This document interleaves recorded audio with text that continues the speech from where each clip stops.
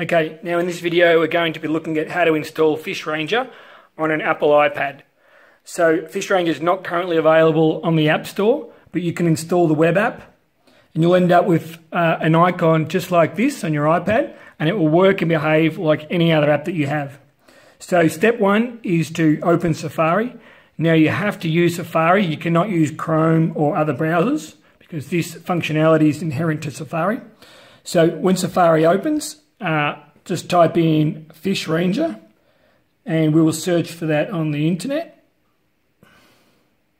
So here we go, it's come up. So Fish Ranger's come up as the first result. So open that. Now when the site comes up, we need to make sure we're on the locations page to do this. Now to get to the locations page, we can just go change location. And from here, all we need to do, it's really simple. So if you scroll the screen down until this little button appears, it's that square button with the arrow on it. So it disappears when you scroll up. And then if you scroll down, that button will appear. So just press that button. And you need to look for the button here that says Add to Home Screen. It can be on the top or the bottom rows. So here we go, it's on the bottom row. It's called Add to Home Screen. I'll press that. Now when this comes up, just press Add. And there you go, it's installed a new instance.